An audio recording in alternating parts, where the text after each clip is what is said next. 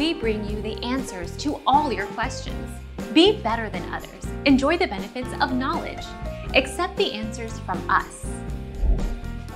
Blood pressure at 140/90ths of a millimeter Hg or more is considered high. People with even one blood pressure reading of 161/100ths of a millimeter Hg or higher, however, are diagnosed with hypertension. When blood pressure is very high, it must be treated immediately to protect you from serious and sometimes irreversible health problems. Our mission is to provide accurate answers. We think without knowledge, it is impossible to live a balanced life.